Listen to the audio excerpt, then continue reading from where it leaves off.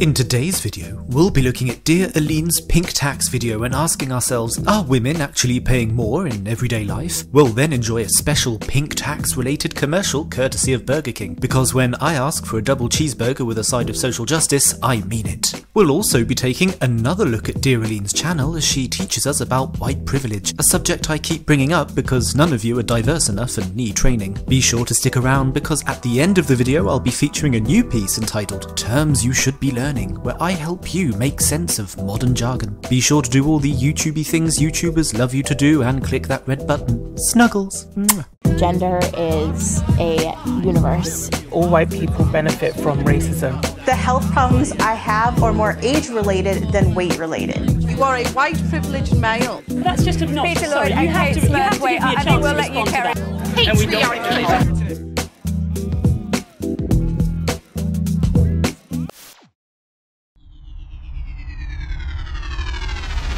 When I was in high school, I would always buy these types of razors, the men's ones, instead of these types of razors, the women's ones, because these were cheaper. But I was always confused. I kept looking at the amount of razor blades. There seems to be more razor blades in the women's version, but I'll just conveniently place my finger over the number. Lies. The material quality, even the size, trying to find a difference. But there wasn't one. So why did the exact same product cost more money because it was pink instead of blue?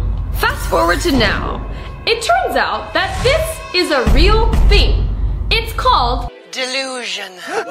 the pink tax. And it's what 50% of the population pays every time they shop, without even knowing it.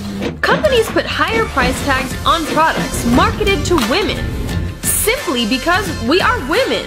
And while the amounts seem small at first, 8% here, 13% there, it really adds up to more than $1,300 a year. That's the price of a brand new MacBook, a week in the Caribbean, or even a small used car. Well, in an article published by Reason entitled The Pink Tax is a Myth, Elizabeth Nolan Brown writes that, of course, individual consumers do have control over which products they buy though. And while the pink razors with the butterflies on the packaging may be marketed towards women, no one's forcing us to buy those over basic blue Bics. If the products in this study really were identical, save for some totally non-desired factors, it seems likely that women, or at least a larger proportion of women, would simply choose the products marketed towards men. Since they don't, one can jump to one of two conclusions. Either women are so brainwashed by marketing that they choose products against their own best interests because of it, or women find some discernible appeal in the women's products, be that different ingredients, cosmetic factors, or whatever else, that make them worth paying more for. I'm going to go with the explanation that grants women a little intelligence and agency. Alas, this sillier yet more regulation-friendly narrative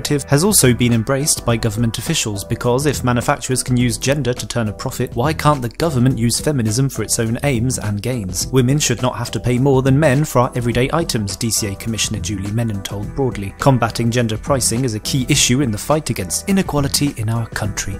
Aww. And this is not my imagination. It's a big enough deal that even Obama, yes, this Obama, as opposed to this Obama.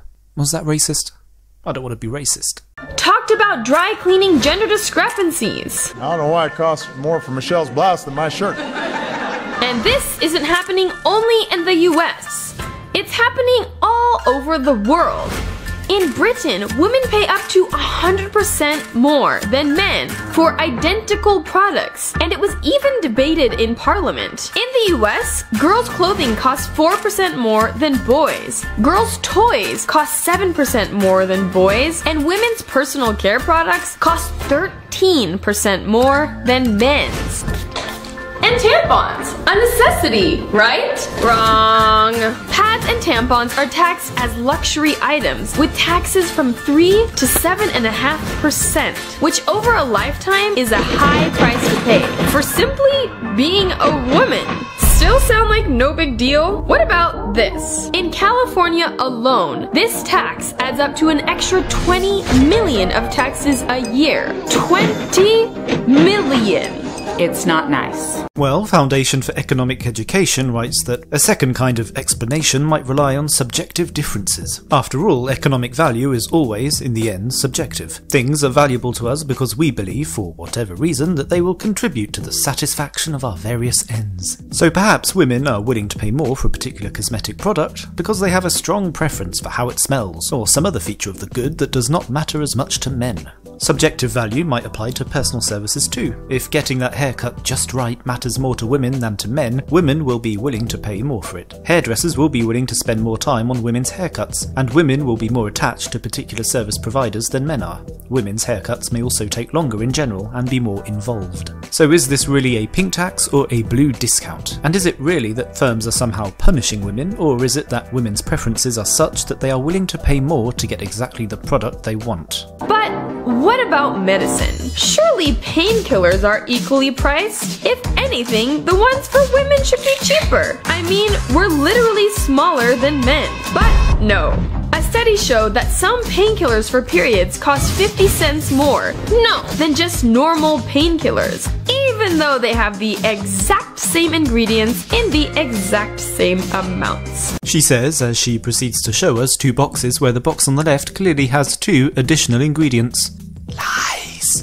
And then there's deodorant. I think you know what's coming by now. Our small hairless armpits cost us 30 cents more per stick of deodorant than men. And when the manufacturers were asked for an explanation why, they said they are completely different formulations. Even though the formulations were completely identical. It's getting so ridiculous that even international companies are outraged. Steve Madden, Urban Outfitters, and 200 other major companies sued the government because female products had higher import tariffs than male ones. It costs more to import a woman's shoe than to import a man's shoe. Apparently, it's not enough that women are already paid 20% less than men. So, what can we do? Tell your friends and family about the pink tax, because awareness is the first step to change.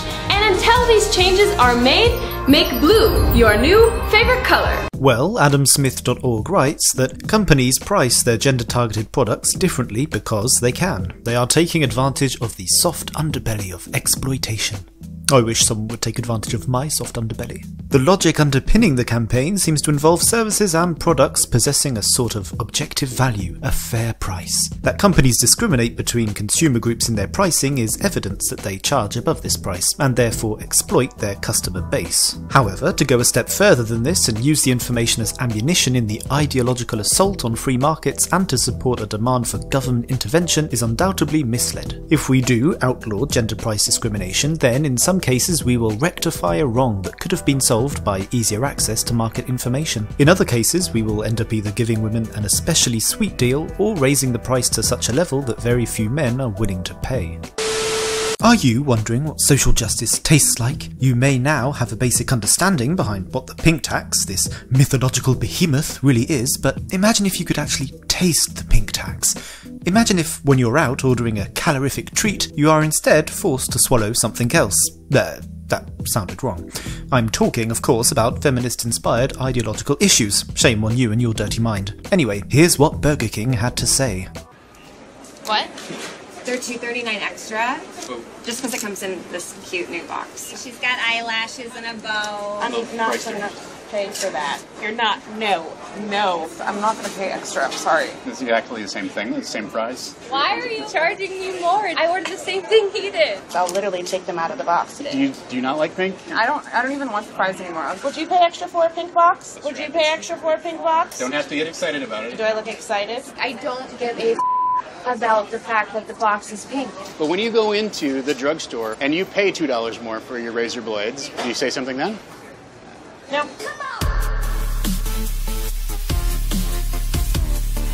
We need to be able to tell people that I'm paying more, that we're paying more for the same product. And men and women should be paying the same price. It's stupid.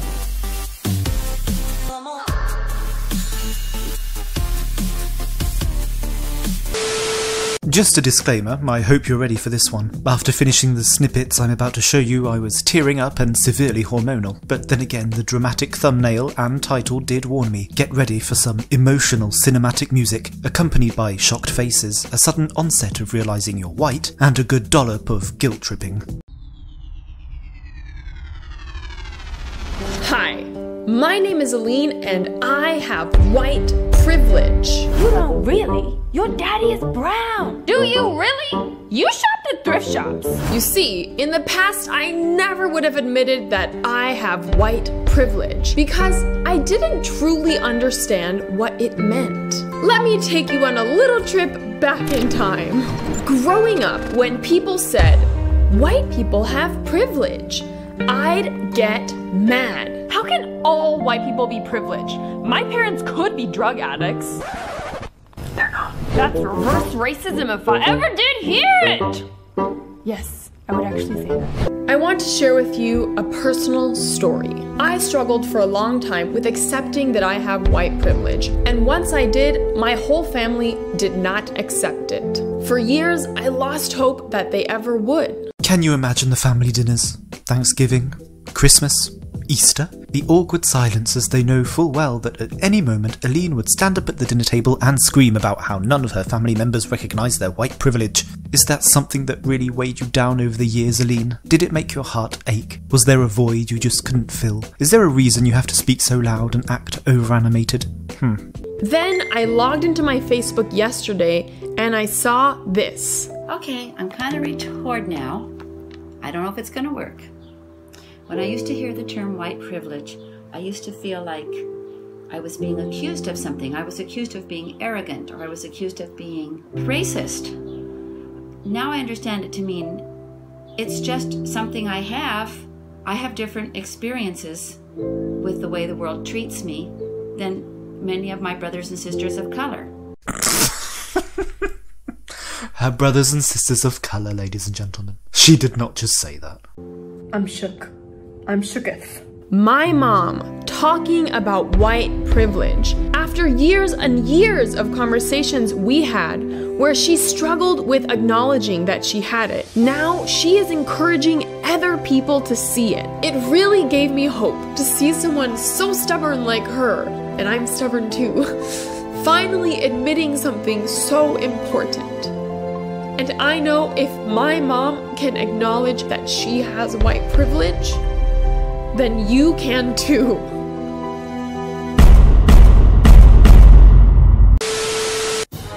Terms you should be learning.